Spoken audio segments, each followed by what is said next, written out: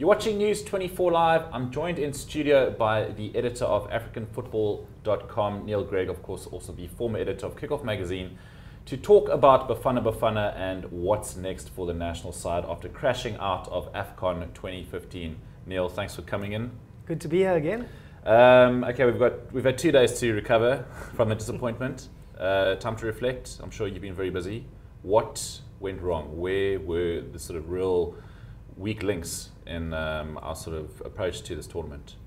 Maybe one of the first weak links to talk about is South Africa's expectations as a whole. If anyone expected us to go far, it would have been based on pure luck or just something turning our way. Because we never had a team, we never had a competition team.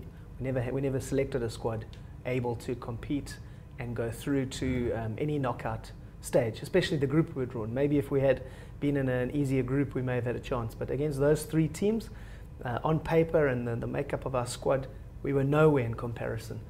So that's the honest truth. But yeah, we all hoped, given the way we played, some of the football we played, and scoring first in all three games, that hey, maybe we could do something here. But interestingly, all 6 goals conceded were after the 60-minute mark. So what does that say about your team if you last half an hour of a game you conceding, and then the manner we concede? If it's not a set piece, it's a ball played into the area, and we have a very young, inexperienced central defence and goalkeeper, of which we changed each game a young goalkeeper.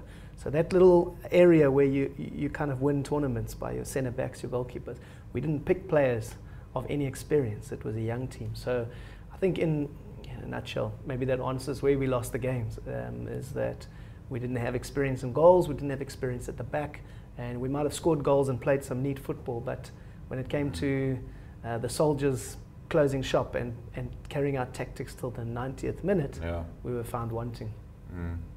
So defence then being the main problem. I mean, our strikers, well, I mean, our attack didn't seem too shabby this tournament. In creating opportunities, yes, and in turning I mean, the fact that we turned Algeria's defenders around 6, 7, 8, 9, 10 times, Africa's #1 team, is quite amazing. I was pleasantly surprised. We got behind them, we tricked our way through, we passed our way through. A very, very good side, and we did that again in the second 2 games. That's positive, but that's always been a strength of Bafana footballers in South Africa. It's always been a strength.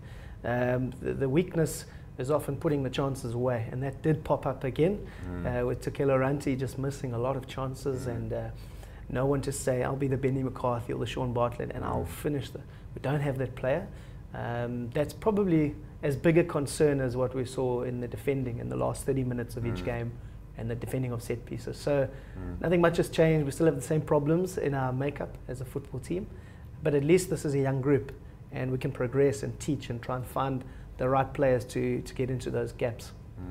I mean, you mentioned Sean Bartlett and Benny McCarthy. You've got Matthew Booth coming out now, former goalkeeper, saying the same thing. We need more strikers of the ilk of those guys. But I mean, it sounds like we've been playing that card for way too long now. Living in the glory days. Surely our football's evolved from then, and I mean, surely we have strikers of that potential. Well, it's interesting. I don't know. The game has changed as well. I mean, when Benny and Sean played, it was two forwards up front, traditional 4-4-2, and you would feed off each other. Now it's a different system of play. So you have attacking midfielders scoring the goals, guys like Sibusiso Vilakazi, who did well for us when he played. Because we scored some cracking goals, particularly that one by Songa in the 3rd game. And often those are the players scoring while your target man does all the hard work, and players come in off him and around him and from wide positions score the goal. So we do have players capable of doing that. The question is, consistently at the highest level under pressure, can they deliver?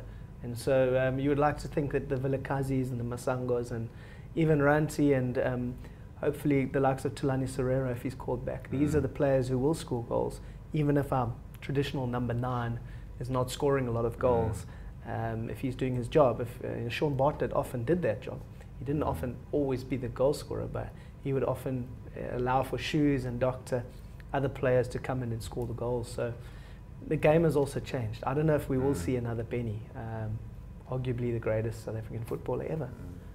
Bartlett was a more hard-working player, very talented, but I haven't seen many guys work as hard on their game as Sean Bartlett of the current generation. Many could be, but his character and attitude saw him go and play in the English Premier League. And so Benny was just a raw talent, great talent. So it's a tricky one.